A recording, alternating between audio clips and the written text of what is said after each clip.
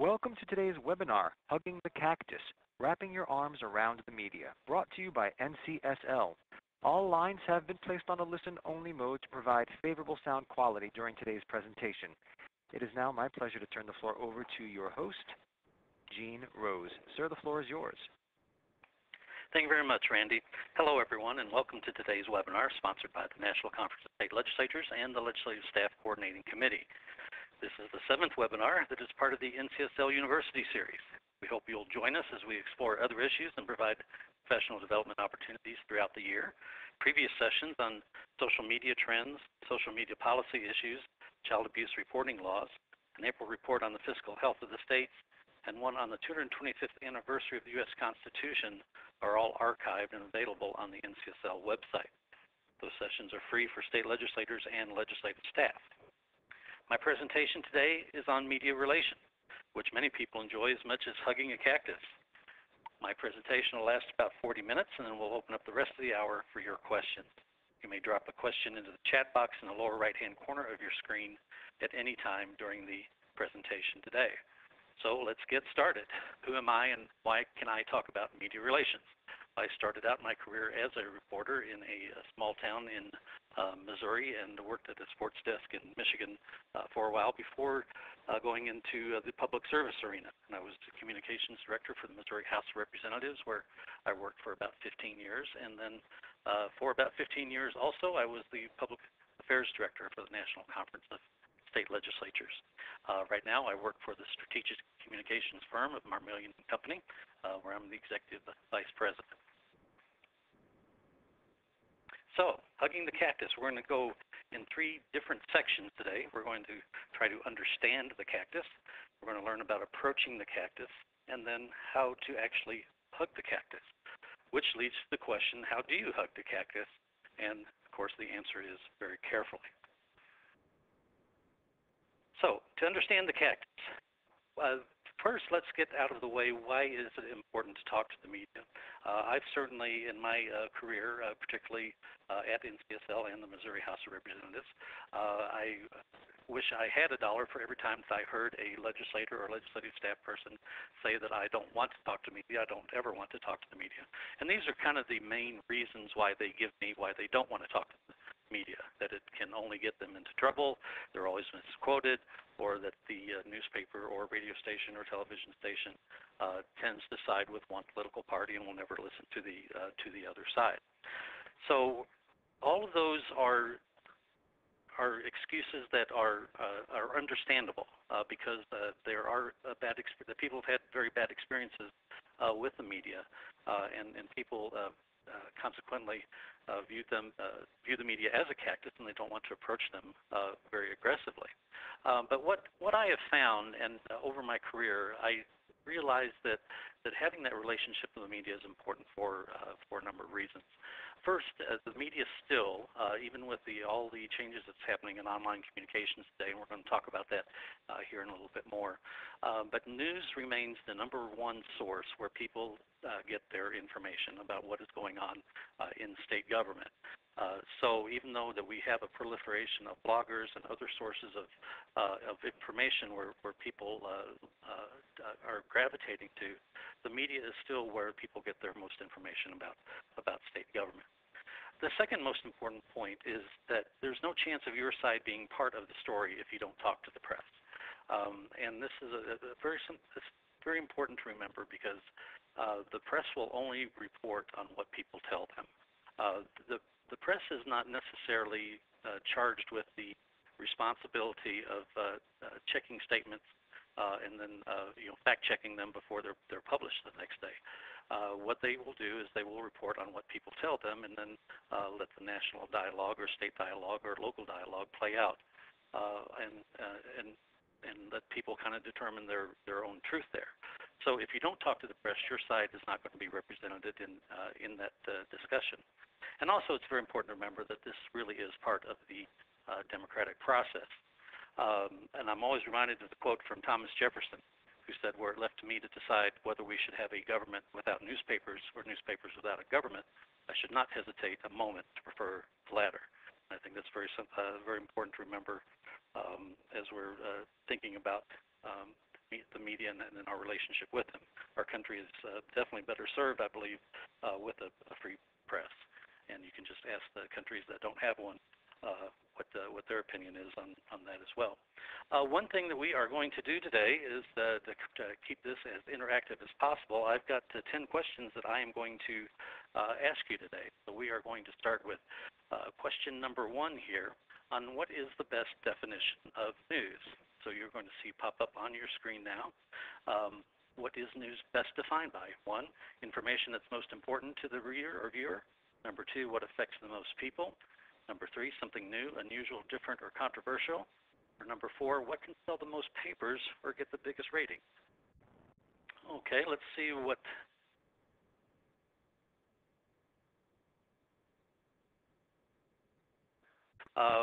So on the polling question, the best answer for what news is best defined by is C, something new, unusual, different, or controversial. We had worked with, over the years, a internationally known company, PR company called Fleishman Hillard, and they describe news as everything, any story that appears in a newspaper, on radio, or television tends to fall into these categories, where the story is about winners or losers, heroes and villains, criticism, controversy, or conflict, something new, unusual, or different, or a trend or a change. So, and to make this presentation as fresh as possible, I just went out today, and I encourage anybody that has not done this before, the museum in Washington, D.C., every day print front pages of the nation's newspapers. So I just kind of selected 3 at random today, the Philadelphia Inquirer, the Louisville Courier-Journal, and the Seattle Times, to see what kind of stories they're talking about today. The Philadelphia Inquirer, obviously a big sports town, so Roger Clemens kind of leads the story there. Of course, the trial of Jerry Sandusky from Penn State, obviously something hugely locally important there. The Courier-Journal has a story about state pensions, but chose to feature something on Facebook today. So again, they're looking at something that's new and different, some kind of trend that's going on. And then in the Seattle Times, the big story is about Microsoft, which is obviously a company very important to their local area, launching a new tablet. So if you look at the headlines of all those stories, you'll see that they'll fall into those categories. They're talking about either winners or losers, heroes or villains, criticism, controversy, conflict, or something that's new, unusual, different, or a trend or a change. So let's talk about the environment that journalists are working in today. The U.S. Bureau of Labor and Statistics released information recently that estimated there are about 58,000 reporters in the United States. And when they look at the job outlook for reporters over the next 10 years, well, between 2010 and 2020, that it's estimated to be reduced by about 6%. Over that 10-year period. Now, between 2007 and 2011, we see that there was 11% loss in newspaper jobs across the country, which is definitely something that is affecting that industry. Interestingly, they say that the only area where they're expecting growth is broadcast journalists. And we're going to be talking quite a bit about television, as you can see as we go through the presentation today. But that really seems to be the only area where they're expecting any type of growth in that industry. One of the greatest, most interesting things that's happening in newspapers today, many of you are probably very familiar that the Times-Picayune down in New Orleans recently announced that they're only going to be going to a 3 days a week publication, which is very interesting. When I started my career in the early 80s, I worked in a newspaper in Fulton, Missouri, which at the time could claim that it was the smallest town in America that had daily competing newspapers, and the size of the town was only about 12,000 people. And so what we're having now is that you've got one of the top 60 markets in America in terms of circulation size, a newspaper deciding that they are only going to actually print something 3 days a week, and again with speculation being that eventually the paper may go away and it'll just be simply an online product. And we're probably going to be seeing that type of trend continue in the major metropolitan cities across America. Okay, next slide, please. And interesting enough, the American Journalism Review a few years ago did a survey and found that there were only really 513 reporters that are covering state capitals in America today, which means that for every 14 legislators, there were only one reporter, and the ratio between media to legislative staff was 1:58. But yet, when it came to covering the Super Bowl, they issued 3,000 credentials there, meaning that there were more than 35 media people there for every player on the sidelines. Next slide, please. So what motivates journalists? The Society of Professional Journalists has this on their site, and if you read those second and third paragraphs there, to ensure that what they expect out of journalists to ensure that the concept of self-government outlined by the U.S. Constitution remains a reality into future centuries. The American people must be well informed in order to make decisions regarding their lives and their local and national communities. It is the role of journalists to provide this information in an accurate, comprehensive, timely, and understandable manner. So that's what the society that kind of governs a journalist and looks over journalist ethical behavior points out that really journalists enter this field and want to be journalists because they are viewing themselves as public servants. They are serving a greater public good. And so the media often gets criticized because they expose wrong. That people often say that the media does not do enough to talk about good news and good things that are happening. Where I think a journalist kind of their viewpoint is that good news is what people should be doing all the time. That we need to be exposing things that are not good. So this is kind of the mindset where journalists come from. If we go to the next slide, please. One thing journalists who attend my presentations they like this part of it because they want people to know that the journalist, it's the editors that write the headline, not the journalist, because you have headlines like this. Volunteers are needed to help torture survivors. Next, please.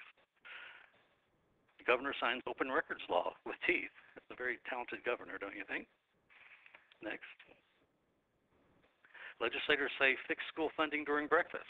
We don't want to do it during lunch or dinner. We only want to do it during breakfast. Next. Base closings get Bush's okay, Congress next. So I guess the president is thinking about closing Congress next. Next.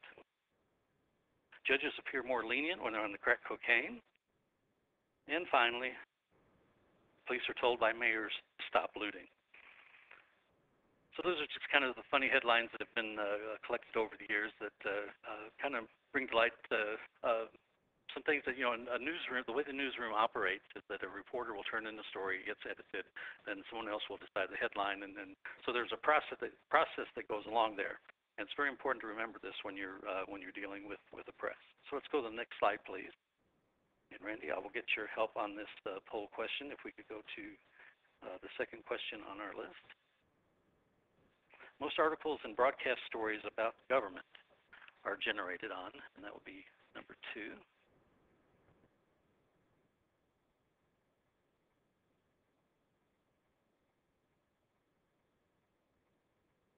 Take a few seconds to decide whether you think articles are generated by news releases or press conferences, reporters' personal interactions and reflections, editors' assignments, or news tips.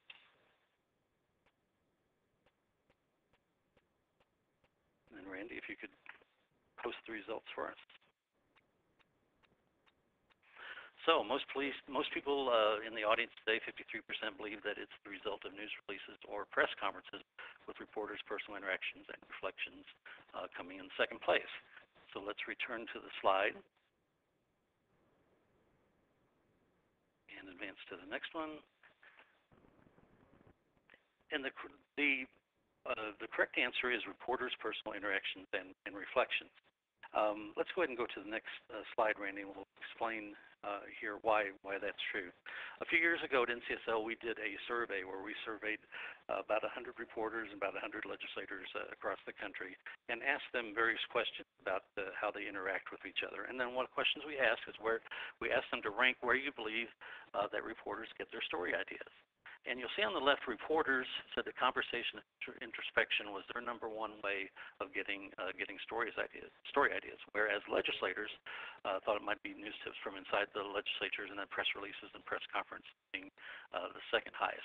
But if you look on the reporters side on the left, you'll see that press releases and press conferences are very low, actually number 4 on the list. Now, this is not to suggest that we should stop doing press releases, should stop holding press conferences, but if you really want to get a reporter's attention, it's having those personal interactions with them, being able to talk to them about potential story ideas, and letting them know your knowledge about a particular subject area. That is going to carry a lot more weight than a press release or press conference in terms of a reporter's eyes. So now that we've talked about understanding the cactus, let's go to the next slide, please. We're going to learn about how to approach the cactus. And let's go to our next slide, and let's take another poll question.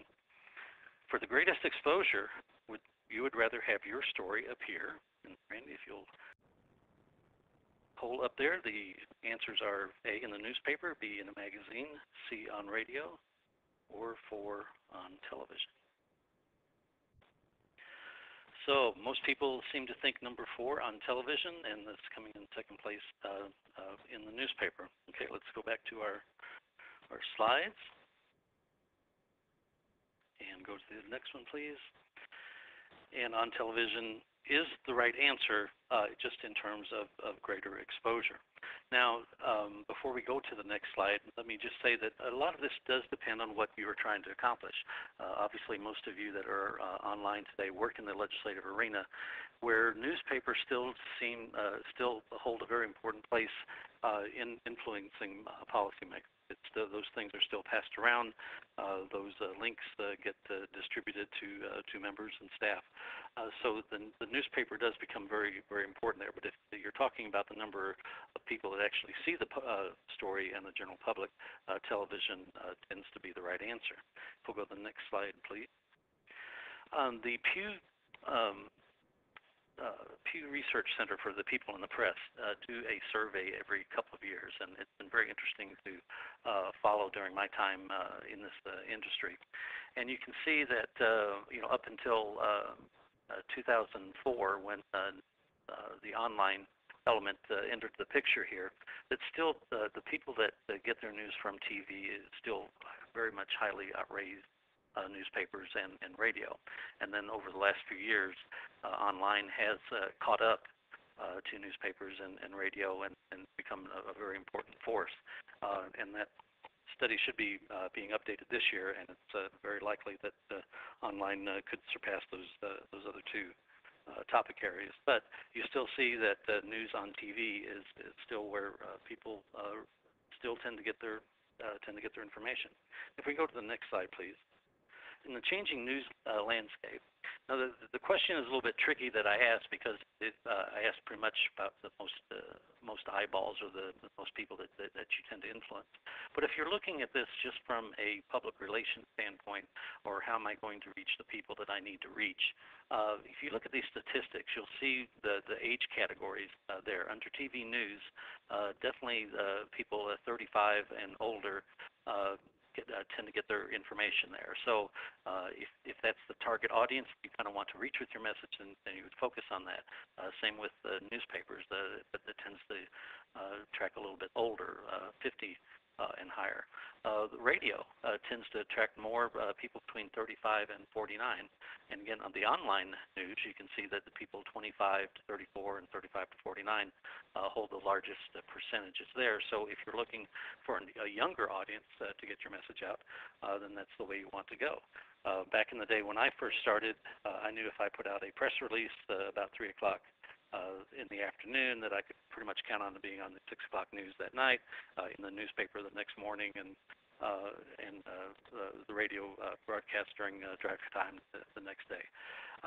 This has all changed. The American people have become much more segmented in where they want to get their news. So it's no longer a situation where you can just put out a press release and expect everybody to get the information that they need. You really have to be more targeted in knowing who you want to go after. So let's advance to the next slide, please. We have another polling question for you.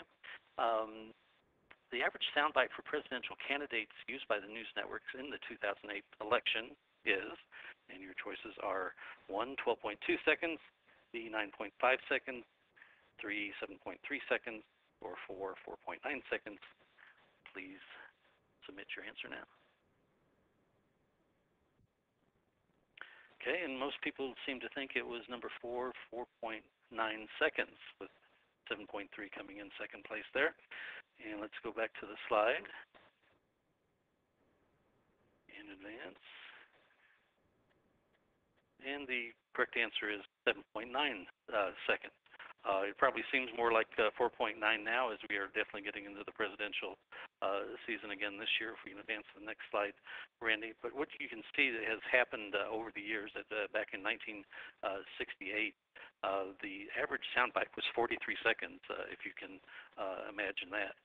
In 1988, it dropped down to 9.8 seconds, and then 2008 down to 7.9 seconds. And will it be lower in the 2012 election? That remains to be seen. But obviously, this is something to really keep in mind when you are a legislator or a staff person, or perhaps a staff person writing talking points or a speech or remarks for a state legislator, that this is kind of your target range. And if we can go to the next slide, please, Randy.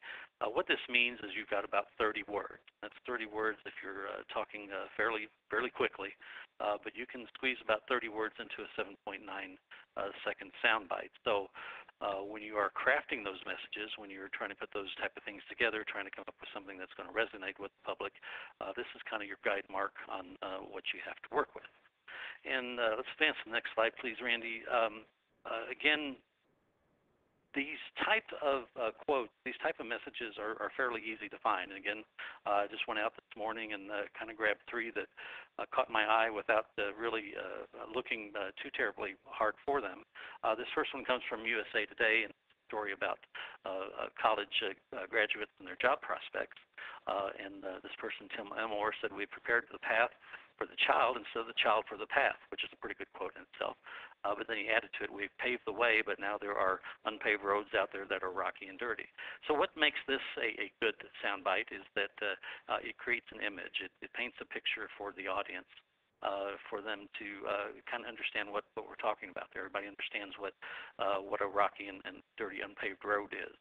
So putting those two together, he definitely comes under 7.9 seconds on that soundbite, and again came up with a pretty good visual image for to share with people to get his message across.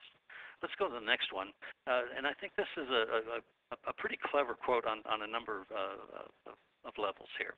"I just don't like the concept of drones flying over barbecues in New York to see whether you have a big gulp in your backyard or whether you're separating your recyclables according to the city mandate." This is Senator Rand Paul in an interview that was in the Associated Press morning. And what he's done here is he's actually taken a couple of issues, the concern that some Americans have right now about drones flying over in America and invading their privacy, and then the whole issue about Mayor Bloomberg's proposal in New York to limit the size of soft drinks that can be sold. So what Senator Paul has done here is create an image that everybody can see a drone flying over a barbecue, and zooming into a picture of a big gulp, and so it's clever in its own way. No matter where you come down on this issue, you have to respect someone that comes up with a way that kind of makes it easy for people to understand what the message that he's trying to deliver here. Let's go to the next one. This one comes from the Chicago Tribune, and when you are creating your metaphors, when you're creating your messages, you have to be very careful not to mix your metaphors. This young person who is a storm chaser from Oklahoma said that the story is about people that who are essentially tourists that are looking to track storms and not professional storm trackers. And so his quote is, "This happens every year with storm chasing. Every once in a while we have a bad apple that gives us all a black eye." So I think he's kind of mixing metaphors there, but again, he's got imagery there with it, and to his credit, the Chicago Tribune published the quote. So, but something to be careful as we're refining and developing our messages. So let's go to the next slide. I want to share three that we had people at NCSL said that have always stuck with me. I thought were very good quotes to use as examples. And actually, two of these would fall under the 4.9 second option that we had in our poll a little bit earlier. But someone was talking about the difficulty of certain type of legislation. It's like trying to spell a word while stirring alphabet soup. Again, it's an image that people can picture themselves with a bowl of alphabet soup trying to create a word and knowing how difficult it is. When electric deregulation was first came to light, and then some issues started coming up with it, our analysts there said, we now know that the rose has thorns, which is was a very appropriate metaphor for what was happening. And then when states were having their fiscal crises, we had one of our analysts that said the fiscal situation facing states is like a bad horror movie. The details get more gruesome, and the story never seems to end. So again, something that is very relatable to people. If we go to the next slide, please. Even though the average soundbite is going down for network newscasts, there's another trend in industry, and again, we kind of keep coming back to television in our talks today. But there are a lot more 30-minute news shows on the air today than there ever have been before, where politicians and public servants and advocates have a forum to go to try to sell their message. It used to be you just had the ABC, CBS, and NBC Sunday morning talk shows were kind of the only forum that the national people had. But again, with audiences becoming more segmented and people being a little bit more choosy about where they get their news and their information, you see that it's those type of opportunities are becoming better. So when you appear on these type of programs, you don't want to talk in 7.9 second sound bites. You want to be able to back up your facts, and we're going to talk about how to develop those key messages here in just a moment. If we go to the next slide, please. The other thing that is really happening here is the YouTube revolution. Many people don't realize that YouTube is actually the #2 search engine in America. So when people are looking up information, they're not always just going to Google and typing in the search term. A lot of people are going to YouTube to see what kind of video is available for a certain subject area. And in the time that this slide is appearing on screen right now, 48 hours of content is being uploaded on YouTube as we speak. So there's just more and more of that type of content being out there. And again, it's kind of one of those things that we can get into social media at another time, but that if you don't have some sort of video presence, then your message is going to get lost. So let's go to the next slide and start talking about the key messages and how we develop those. So if you're working on a particular project, or you're working with a legislator or are a legislator, you have to kind of figure out what your key message points are. If you could have a headline written in the newspaper tomorrow morning, what would those things be? So when we talk about key messages, we want one or two sentences that kind of describe something, and kind of in that soundbite time limit. It has to be clear and concise. It needs to be quotable. It needs to be compelling and passionate. And let's go to the next slide. And this is a kind of an example from NCSL here, where you have three levels essentially of message. Your key message is the one that kind of overarches, and if you wanted to think about it, it's the top of the pyramid.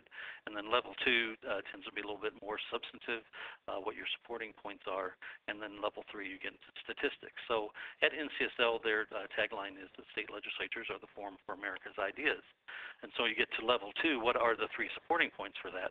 Well, number 1 is, while Congress remains gridlocked, states are leading the way on issues, and then you pick what those current issues of the day are. And the second supporting point would be that Congress has followed the state leads on issues such as welfare reform, healthcare, and education. And then number 3, state legislatures produce balanced budgets, which obviously Congress does not. So, and then under each of those three supporting points there, you would have statistics in order to back up. Now, sometimes reporters call you, and all they're really looking for is that number one, that key message. What is the tagline? What is that you're trying to sell? What is that sound bite? Some need a little bit more information, so they're going to do a follow-up question where you have those supporting points available to you.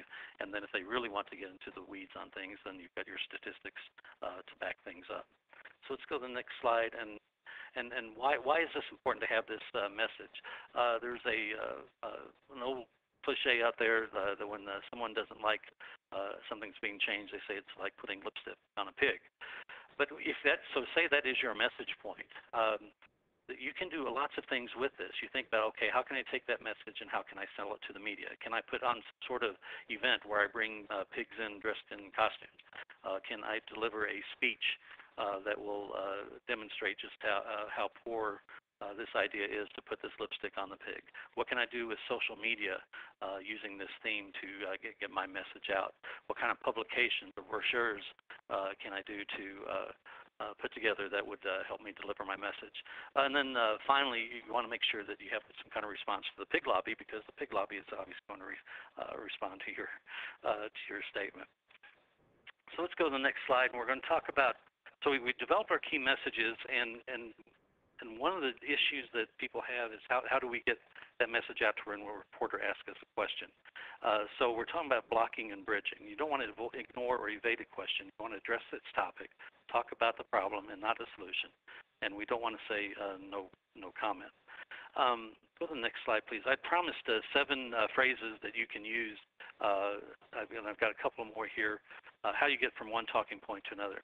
Now, if you watch any of those shows that I had on the previous slide about all the Sunday morning talk shows and the various shows on Fox and MSNBC and other stations, you're going to hear these phrases quite a bit. So if a reporter asks you about something, you really want to talk to something else, or they phrase the question in such a way that doesn't really match or help you get to your message point, you want to say things like, I think what you're really trying to get at here is, or that speaks to a bigger point.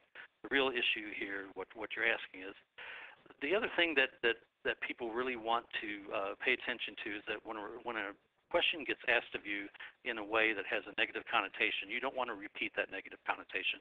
You want to do one of the 2 statements there at the end. You want to say that just the opposite is true, or simply that's false.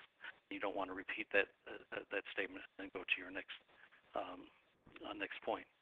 So if we'll go to our next slide, the other technique that we want to keep in mind is headlining. And when you are dealing with a reporter, particularly ones that want that talk to you for about 20 or 30 minutes and really trying to understand the issue and stuff, at the end of the conversation is a really important time to say, well, we've talked about a lot of things today, but I think that these are the most important things to remember. And the last statement there, let me make one thing perfectly clear. If you are in a press conference or something and you make that statement, that's a signal to the reporters that what you're about to say is very important and is going to be a good summary or potential soundbite for your message. So keep these statements in your back pocket that you can pull out to make sure that you can kind of headline or kind of give a signal that you're about to deliver a soundbite. So let's go to the next slide. We've talked about studying and approaching the cactus, and so now we're going to take that step up there and actually give that cactus a hug. So let's go to the next slide, and it's another polling question.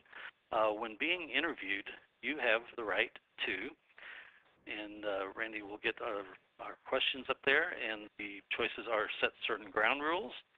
2, do nothing. The reporter sets the ground rules. Number 3, has to review the article or story before the print or broadcast. Or number 4, change or revise the quote. Please submit your answer now. Number 1, well, we've got a very smart audience here. 75% say set certain ground rules. So Randy, if we can go to the next slide, please. And you are absolutely right that you do have the right to set certain ground rules. And what are those ground rules? So on our next slide, you have the right to know the topic, to know the format. You actually have the right to buy time. There are lots of times, particularly in the legislative arena, where a legislator staff person, whatever, is walking off the floor and is surrounded by press, you don't have to take those questions right there. You can tell people, let's meet back in my office in 10 minutes, or I'll come back on the hallway in 10 minutes or something like that. If you feel you need some time to prepare, you have the right to do that. Misstatements, if they're made in the question, you need to correct those so that false information does not get out there. You have time to answer the question, use notes, and even to record the interview. In some states, you don't have to let the reporter know, but it's usually a good thing. I used to do that early in my career. I'd record interviews just so I could play them back and see how I did. Now, while you have these rights, there are certain rights that you do not have. Let's go to the next slide, please. You do not have the right to know the questions in advance or to see the story in advance, to change your quotes, to edit the story, or expect your view to be the only view published, or to demand that an article be published. So you need to know those things going in. Most reporters, I mean, it is very rarely that a reporter would ever let you know what kind of questions they're going to ask you in advance, but they definitely need to ask you the topic. Typically, it's going to be if they're talking to you, then there's a reasonable assumption there that they feel that you know something about this topic, so you're not going to get asked something. Now, there might be a fact or some data that you may not have, and there's nothing wrong with telling a reporter that you can get back with them on that. But it's very important to understand these rights. So let's go to our next slide, which is another question, and we've kind of touched on this briefly, but no comment is, and your choices in the poll are going to be number 1, the best way to avoid answering a sensitive question, the signal reporters that you're covering up something, 3, sometimes appropriate, and or 4, never appropriate. Please submit your question in. Okay, most people said D, never appropriate, 36%, 33% said sometimes appropriate, and 27% said number 2 is signal reporters that you're covering up something. So again, we're kind of divided audience on this, and let's go back to our slide and see what my interpretation is. And B, it's the signal reporters that you're covering up something. Now, the interesting part of this question is that what is the truth and what is perception? As we always say in this business, that perception is reality. So even though no comment may really mean that that you really don't have a comment, that there's really nothing that you can say, in the reporter's mind and in the public's mind, it's a signal that you're covering up something. So that is what the perception of it is. So that's why we advise that you do not say no comment. That it's best to say, I'll get back to you on that, or I don't have anything to say on that issue at this point. But just those terms, no comment, tend to be a signal that you're covering up something. Again, just from a perception standpoint. So let's go to the next slide, which is another polling question. I'm sorry. No, it's not. Interview tips. Let's talk about what you should do, the best way to prepare for an interview. Again, you should always buy yourself some time, if possible, if you feel that you need it, if you need to brush up on something before talking to the reporter. If it's a phone interview or something in your office, you want an interview setting so that you're not distracted by anything, that your email is turned off, your phone is turned off, so that you can totally focus on what's being asked of you. Let your message points guide your responses, and talk slowly for more accurate quotes. I cannot tell you the number of times that I've heard a reporter's keys clicking in the background while I said something, and he's asked me to go back and say, "What did you say just previous to that?" And then it's hard to recreate exactly what you said, even though I knew that it was a really good soundbite at that point. But the main thing is, the next slide, is to always remember that anytime you're talking to a reporter, you're really having a presentation. It's not a conversation that you're having with that reporter. So let's go to the next slide, which now is another polling question, is what does off the record mean? So we've talked about no comment. So let's go to see what the possible choices are here. Does off the record mean what you say will not be used, or what you say may be used but without your name, or what you say is for background will not be used within the story, or is it different things to different people? Okay, and again, the audience is ahead of me here. 72% believe it's different things to different people. And we can go back to the slides, Randy, and you are absolutely right. this is one of the most dangerous areas for people to get into.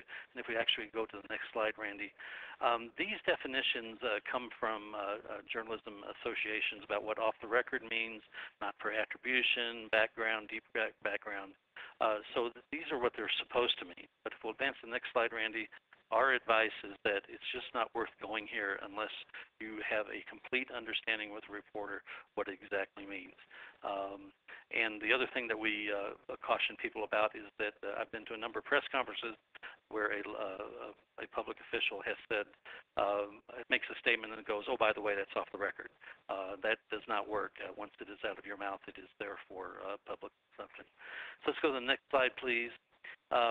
Robert McCloskey, who was with the Defense Department, made this statement from the podium one day when a reporter was trying to pinpoint him on something. He says, I know that what you believe, you understand what you think I said, but I'm not sure you realize that what you heard is not what I meant. So sometimes it's very difficult to get your point across. Let's go to the next slide, which is we're ending our, coming close to the end of our polling questions here. When a reporter makes a factual mistake in the story, what should you do? We'll get this question up here. The choices are do nothing. No one would see the correction anyway. Have your public information office write a press release so news outlets don't use the same facts in future stories. Let the reporter immediately know about the mistake or call the editor-publisher. Let them know about the reporter's shoddy reporting. Make your selection now, please, and then publish when ready, Randy. And I'll take this time, too, that if you have some questions and want to go ahead and put them in the chat box, I'll get those here very shortly. Okay, so 94% of the people say let the reporter immediately know about the mistake, and you all are absolutely right again. And you can go ahead and advance the two slides, Randy. The reporters really truly appreciate this.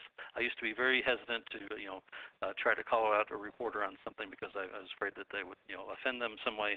But 100% of the times that I've called a reporter to tell them that there was a factual mistake, they've been very receptive to it. The problem becomes if it's a if the thing that you're trying to correct is more nuanced or something that's more interpretation than it is rather than fact. So let's go to our next one, Randy, which is another poll question. At noon, a newspaper reporter says she needs information for a story she needs to file at 5 p.m. The information is sensitive. You should provide the information when? As soon as you have it, 2 hours before the deadline, an hour before the deadline, or 15 minutes before the deadline. Make your selection now, please. Okay, 87% of the people say as soon as you have it. And again, you're right. It's a very smart crowd we have here today. And the reason for this, obviously you can go to the next slide, Randy. The obvious reason for this is if the reporter has questions or some follow-up, if you wait until 15 minutes before the deadline, there's not going to be a lot of time to get things corrected or to make sure that the reporter understood correctly the information that you've delivered to them. Plus, it just makes everything look more transparent to the reporter. So let's go to the next slide. And again, when you get a request for an interview, you always need to know who the reporter is, what their affiliation is, and it's very fair to ask what story are you working on and what is their deadline so you can get your schedules together, and then you promise to get back before the deadline. But the other thing that's very important is to know whether something is going to be live, if it's going to be something that's going to be edited, and where it's going to be held. And if you are doing a TV interview and you have a chance to hold it somewhere, then try to pick something with a background that is visually very interesting. The news crews will appreciate that a lot. Let's go to our final polling question on our next slide, which is you are given an option as to when a television or radio reporter comes to visit to do a story for that night's news. Should you schedule the interview for 1, 10 a.m., B, 2 p.m., C, 3:30 p.m., or D, live at 5? Make your selection now. Okay. So most people, 59% said 10 a.m. with the live at 5 being second at 20%, and 15% said at 2 o'clock. So let's advance to the next slide, Randy. And my advice, and again, this is not always the best situation, but I would suggest live at 5, and there are a couple of reasons for that. Number one, if it is a live interview, there's no chance of your interview being edited. You have to be able to, the person doing the interview has to have some comfort level that they can help control the interview or be ready for any dangerous questions and things like that. But you have much more control over that. If you do it earlier in the day, then obviously they're going to get some other people to talk to, and then your part just becomes a segment of that news segment. So live at 5 is a better option if that is one that is available to you. So we've talked about a lot of things today. I kind of rushed through this, and I apologize for the hiccup that we had earlier on the polling question. But anytime that you do something good with the media, let's go to the next slide, Randy. The NCSL annual meeting was down in San Antonio last year, and one of the best pieces of advice I got was go out on the Riverwalk and try a prickly pear margarita. So when you're dealing with a cactus, you might as well reward yourself with something that is related to the cactus as well. So if you have a good media interview, something goes very well, you should reward yourself there. And that's a recipe from the Food Network, and you can make it alcoholic or non-alcoholic as your choice may be. So let's go to the next slide. Randy, we do have a few questions in the queue. If you have some questions for me, please get those into me now, and I'll just kind of start from the first one that came in, and it was, how important is it that an entity have a public information officer, or at least one main person to establish and maintain a working relationship with the media? Should entities have a face that people associate with that entity? Well, as a public relations counselor and professional, I'd say that absolutely, that public information officers are an essential part of an organization. I believe that the legislatures that have that kind of capability and capacity are better served, and they're better served. I know in my experience with in Missouri that I got a chance to work for a couple of different speakers there, and one. What did not really make the public information office really part of the team that was able to give input on strategies and public perception and things like that. Too often I think that the public information office is given an assignment, say that we're going to do this bill and we need you to put out a press release and a press conference. It's very important to kind of get that advice. I think it's critical for legislatures to get that advice from a public information officer who can provide some sense of how the public is going to react to something. So it's difficult in legislatures because it's hard for them to speak with one voice because they have so many voices within the legislature, and in some cases the legislative budget obviously it's a problem, and it's difficult to justify that kind of expense sometimes. But I think that the legislatures are better served if they have a public information officer and allow that person to be part of the strategic team. Again, that is my opinion, and not necessarily NCSL's. Got a couple questions here. How can I get copies of the slides? This presentation will be made available to you. There'll be an email that goes out within the next couple of days, and you will be able to get the audio and the slide portion of this presentation. The next question is, what suggestions do you have for what legislative staff ought to say to the press versus what should be provided by the legislator? It's a very interesting question, because there are a lot of places where legislatures don't want staff speaking for them, and again, it's a very understandable thing. They prefer to get the advice and have the legislator out front. To have it kind of relates to the previous question about whether you have a spokesperson who is speaking for the legislature all the time. I think from the media's perspective, they would rather hear from the leader. They would rather hear from the person in charge. I think to them that's probably a more powerful statement. So I think the best thing that we could do is make sure that our legislators and the leaders are advised with the best talking points, the best strategies that they can have when they're talking to the press. There are a lot of legislatures that have ground rules about who can talk to the press in terms of staff. And again, I don't think anyone really should be talking to the press unless they've had some training and an understanding of just how prickly that cactus can be. Another question, what is the source of your statements on our rights? That essentially is experience.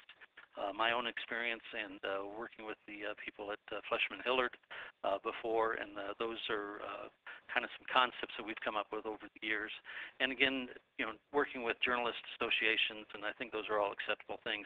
Again, I've had several presentations where journalists have been present, and they've supported these kind of statements and agree that those things are the right.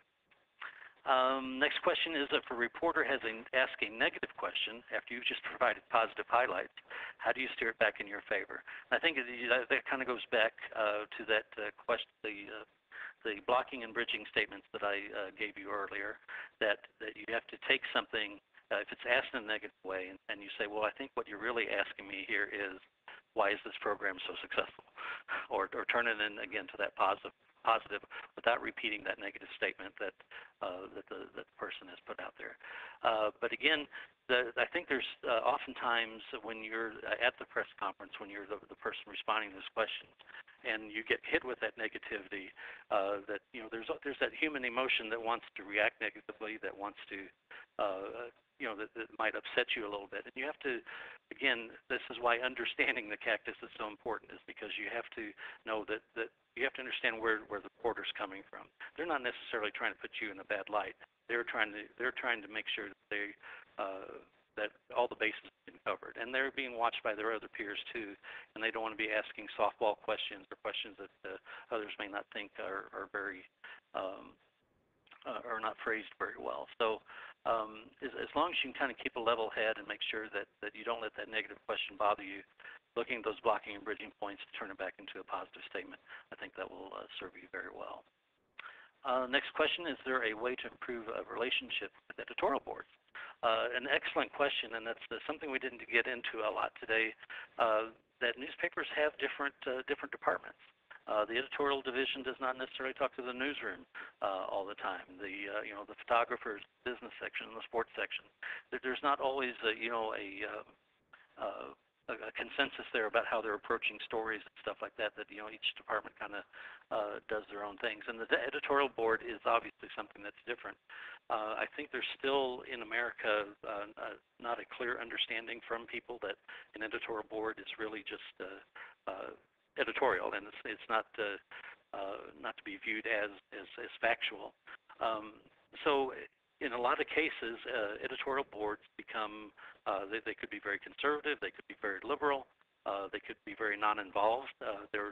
For all the newspapers that there are in America, there are that many different types of personalities on how editorial boards operate. What has worked for me, and what I believe has worked for other people that I respect over the years, is that you just have to keep working on it.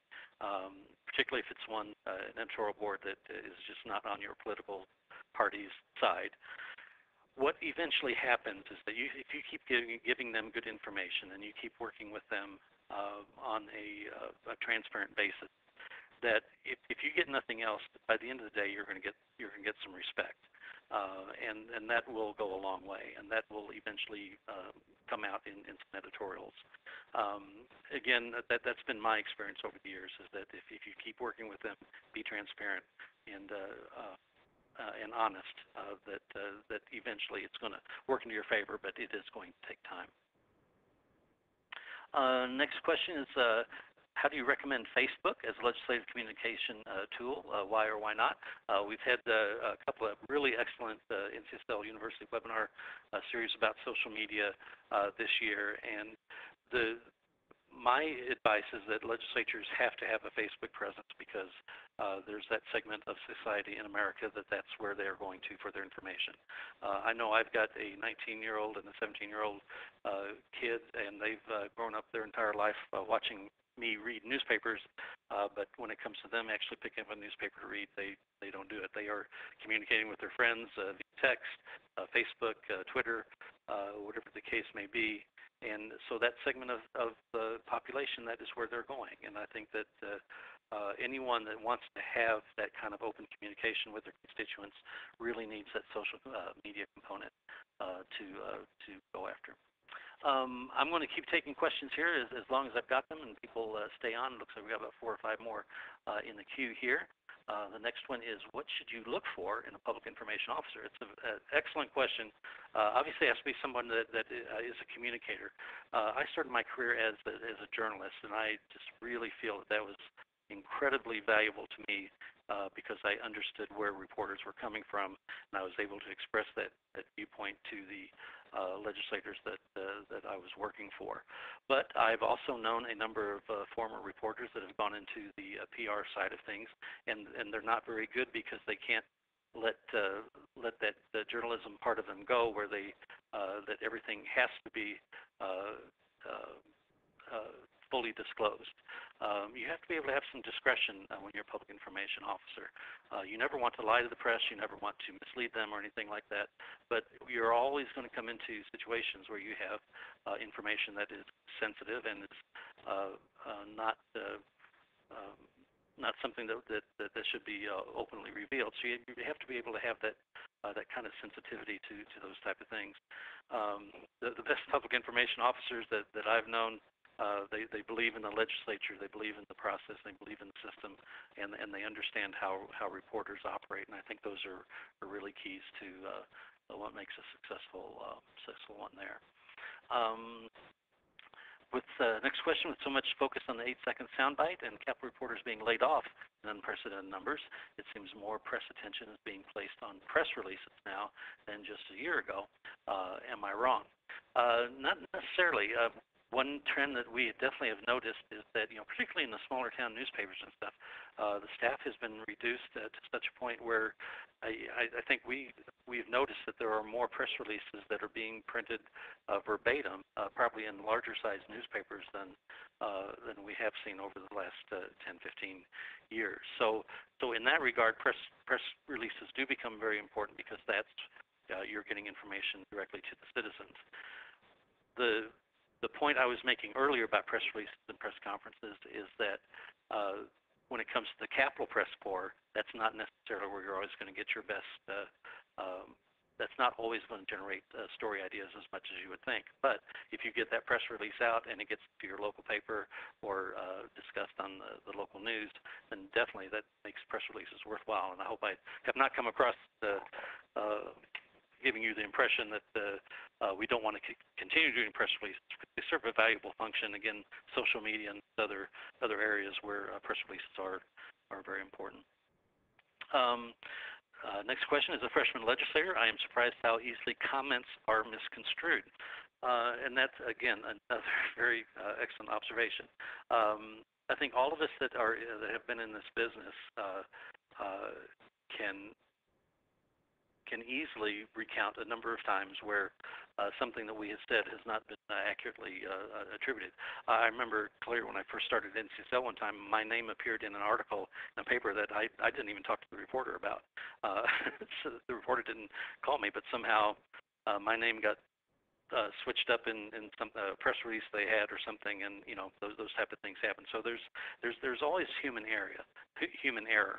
But I think this comes back to the first part of the presentation, understanding the Cactus and understanding how they operate, and that reporters are human, they are going to make mistakes, and that when you leave an interview, going back to those headlining phrases that I left you with, if you say, we've talked about a lot of things, or I just want to make sure that I'm very clear about what I said and what it meant. If you do that, that's going to help. A lot of reporters, particularly Capitol reporters, I mean, they're there. They're not necessarily specialists on particular issues. They're not. One day, one minute they're writing about education, the next thing they're writing about healthcare, the next time they're looking at energy issues. So they're having to become experts on things. And again, veteran reporters, and there are so fewer of them these days, that the newer reporters don't have that background. So I think it's always good. And my advice would be that when you're done with an interview, just kind of wrap things up and make sure the reporter understood what what you were saying. But again, to the legislator, it's something that happens all the time, and it is not a good business to be in if those things are troubling to you, because it's going to happen. I think that's been my advice to any new member that I met with in Missouri, is I told them that they are going to be misquoted, and they're going to have a bad experience along the way, and they got to learn not to let that disrupt their communication with the press. Next question, how do you politely decline an interview because they're a small media outlet? This is another good question, because sometimes the legislator just does not have the time to meet with everyone that they need to. One of the things I like to do in Missouri is that I would set up times where the speaker would meet with a handful of reporters, so they felt like they had access. So perhaps that's someone that you keep on a list and say, say the speaker is not going to have time to call you back today, but how about if I set something up down the road where we have a small meeting of reporters, and you can sit in and then talk with the speaker or something that he just doesn't have time. And reporters are generally going to understand that, particularly if they're at smaller outlets. They will understand. But it's always good to know exactly what it is that they're wanting to report on. And the last question is, what do you think is the value of local talk radio, if any? The statistics I put up on the screen earlier shows that radio definitely has an appeal to people, I think 35 to 49 year olds, which are definitely a very important voter demographic, and a very important community demographic, because those people tend to be very involved with the committee. So it's just like Fox News or MSNBC News. They are catering to certain elements. Typically, your local talk show, your talk radio program, they're going to have a certain segment that appeals to too. So I think the determination about whether you answer a request to talk to a local talk radio is what what is the benefit that you're going to get for that particular time. I mean, a lot of these stations, they want you to be on the air for half an hour, open yourself up to public questions and things like that. So all that has to be taken into taken into consideration. But my experience is that the legislators in America today are very, very smart and very capable, and if they take the time to understand how the media operates, then they'll be able to handle those type of even difficult questions. So I want to thank all of you for hanging on today, and for me dropping that poll question earlier, but this has been a great discussion, and maybe we'll continue this at some other point. Again, feel free to contact me by email or phone anytime you'd like. So we thank you for joining us today, and remember, you can keep track of all NCSL webinars by going to www.ncsl.org.ncslu. Our next webinar in the NCSL University series will be held July 17th, when we hold a session on federalism and the important policy decisions state legislators from across the nation will be making at NCSL's annual Legislative Summit in Chicago, August 6th through the 9th. We hope you've enjoyed this discussion and look forward to being with you at our next webinar or NCSL meeting. On behalf of the Legislative Staff Coordinating Committee and NCSL, this is Gene Rose.